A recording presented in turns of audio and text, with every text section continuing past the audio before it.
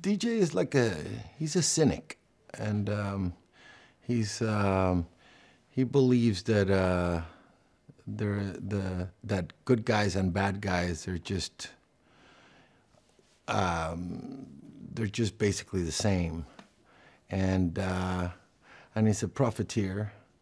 He profits from the eternal war of good and evil. He's an opportunist, but he can get you out of a jam, and he can get you in a jam. So you know, we play that line of like, is he good or bad? We don't know, but he's a mercenary, really.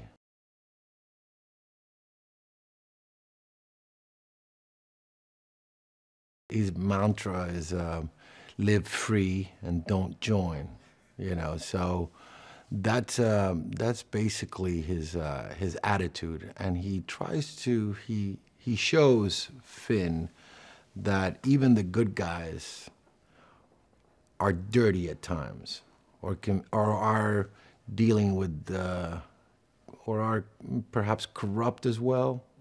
Maybe so he does.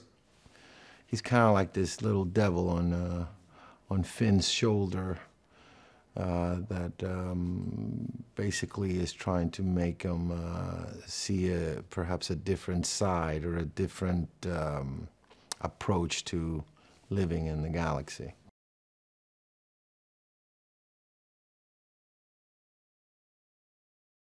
Rian is very laid back, but that doesn't mean he's not prepared. He's very prepared. He's also the writer, so he also knows his story back and forth. So he's very